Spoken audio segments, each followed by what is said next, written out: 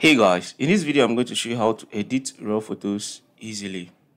I'll show you the full process from start to finish. I'll show you an easy technique to get amazing color grading on your outdoor images. And with no further ado, let's get started.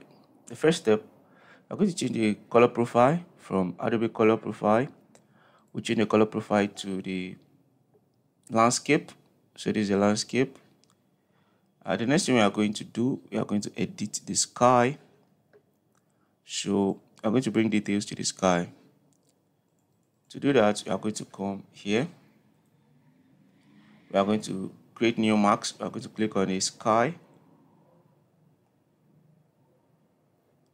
And it's going to select the sky like this. We are going to bring back details into the sky.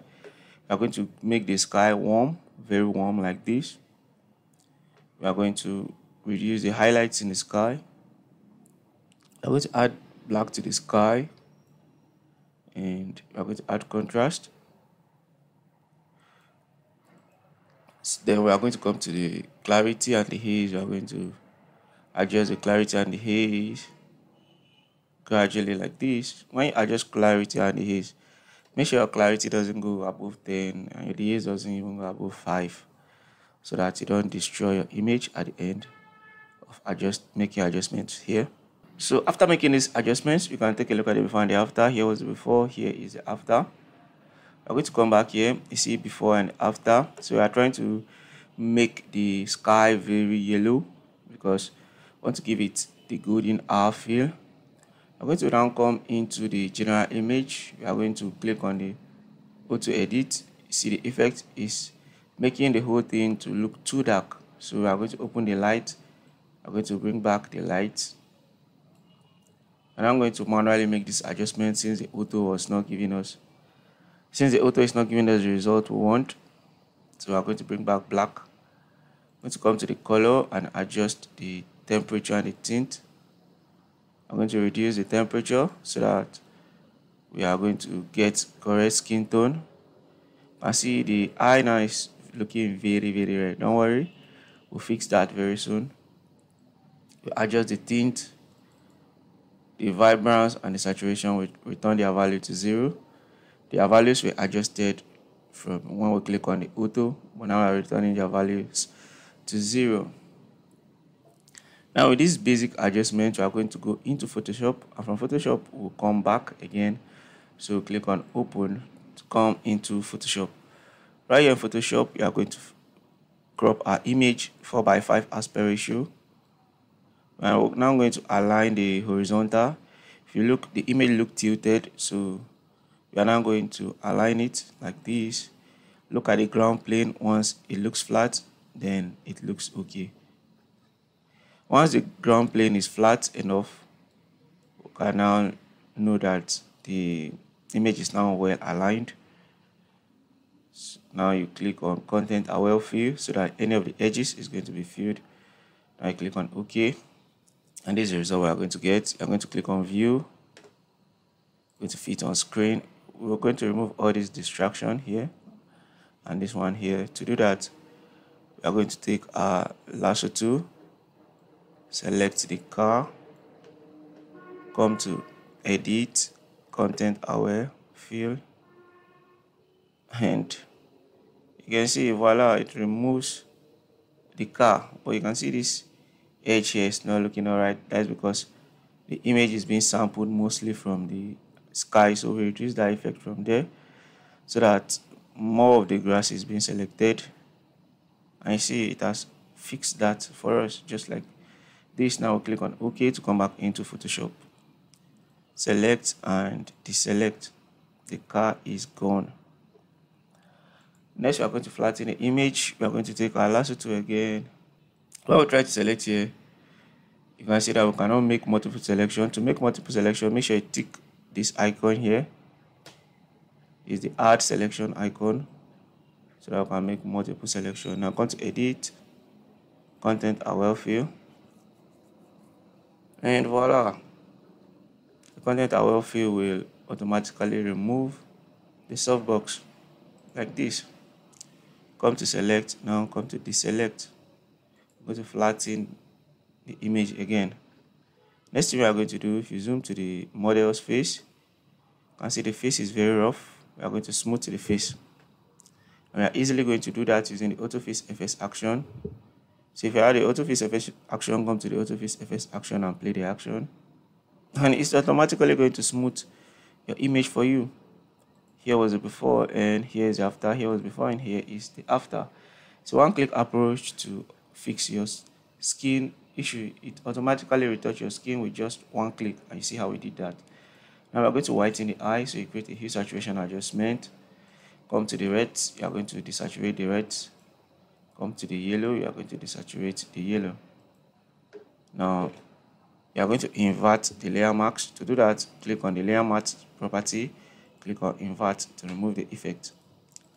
So now you are going to take your brush, make sure the foreground is white, flow 32, and now you are going to paint on the eye like this to remove the reds in the eye and the excessive yellow in the eye.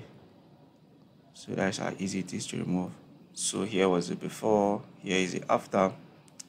You can further smoothen the skin. If you want to smooth the skin furthermore, I'm going to right click and flatten the image, come to the auto face FS action and click on it again, and it's going to further smoothen the skin.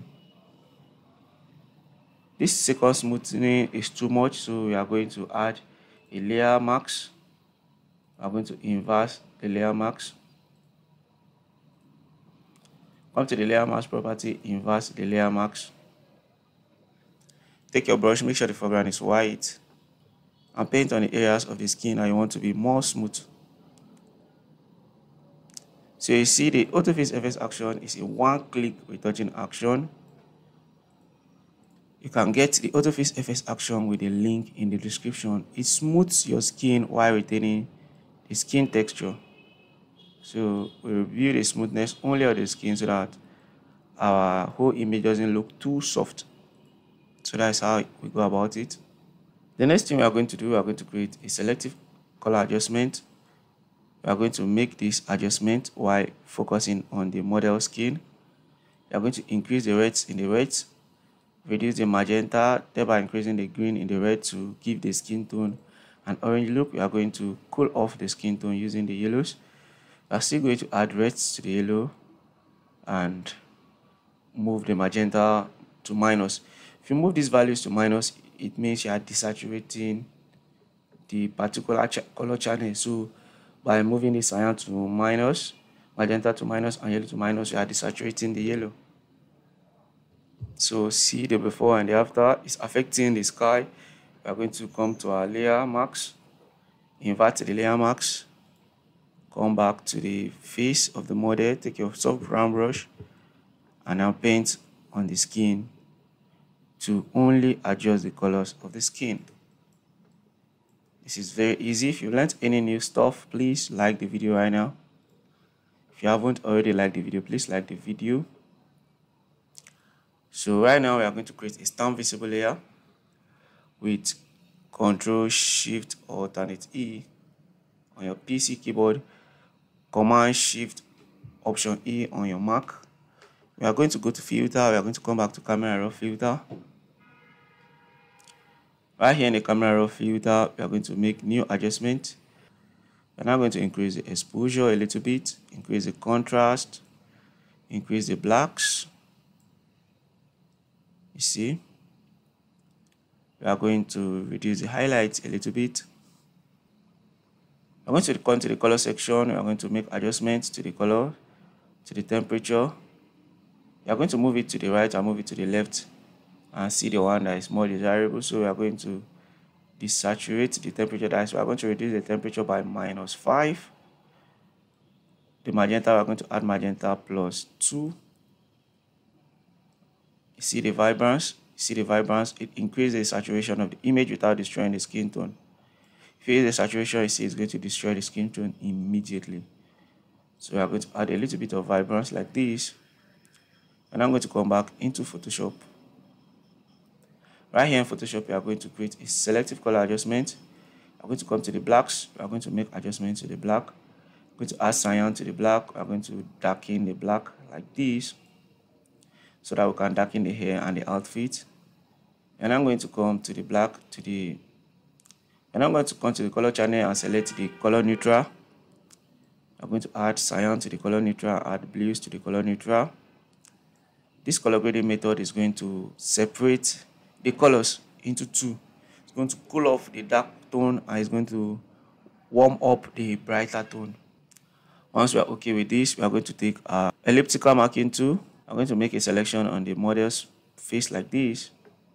Create a curves adjustment. I'm going to take down the curves and take up the black point. Take down the mid-tone of the curves and take up the black point. Ctrl I to inverse. On the layer, I'm going to fade out the layer like this. I'm going to reduce the opacity.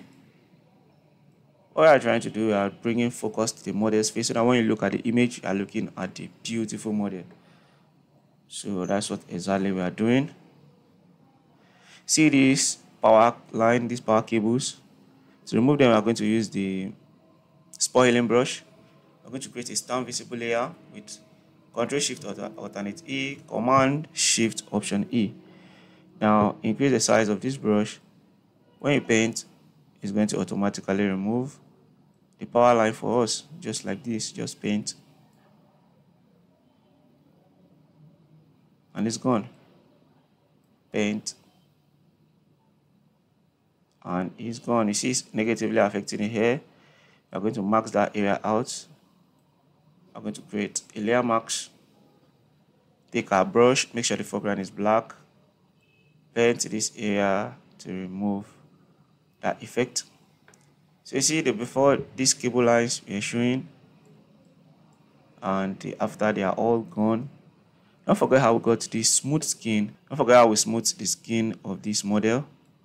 We use the Autofix FS action to smooth the skin. This is the Autofix FS action. Link to get the Autofix FS action is in the description. So finally, to further bring drama to this image and make it stand out more, we are going to create a stamp visible layer, Ctrl Shift Alternate E or Command Shift Option E to create a stamp visible layer. We are going to replace the sky. We can easily do that. Come to select and click on sky. And Photoshop is going to automatically select the sky out of the image. You see that this selection is not perfect. Don't worry, we'll refine it using the brush. So just click on the layer mask to create a layer mask. So now we are going to go to our folder. If you have a sky folder, if you need me to share these folders with you, let me know in the comment. I'll share them with you for absolutely free. Absolutely free. So we are going to take any of the sky here and try it on our image like this. Click on OK. So if you come to this sky layer mask, you know that we have to invert the layer. So you come to the layer property, click on invert, and you see how it's going to replace the sky. We will change the blend mode. Change the blend mode to soft light or overlay. This is affecting the subject, so we are going to manually remove that. So we are going to take our brush, zoom to our subject, take our brush and paint out this effect from the subject. We're going to paint out this from the subject like this, from his skin and from the body of the model, so that we can leave the sky like this. You can try out any of the sky. I don't like to waste your time doing that. So without the sky, with the sky. So with the sky, there's more details to this image. I see that we did not leave the blend mode at normal. It looks stupid. We change the blend mode to overlay or soft light. Overlay. I think I'll leave it at overlay. We can come to filter, blur, Gaussian blur to blur it a little bit so that it loses focus and looks more realistic. So here was the before and here is the after. It's super easy. Finally, we can create a hue saturation adjustment. We desaturate the whole thing. We can desaturate the whole thing. We can desaturate individual colors. So that's left for you. This time to finally stylize your image. Give it your own look. I'm going to stop this tutorial at this point. I hope you've learned enough. I hope you've learned a lot. If you learned any new stuff, please like this video. Subscribe to this channel for more helpful tips, tricks, and photography tutorials. Don't forget to adjust your opacity anytime you add any adjustment to your image. Forget to adjust your opacity. And don't forget how we got the smooth skin. We use the AutoFix FS action. Link is in the description.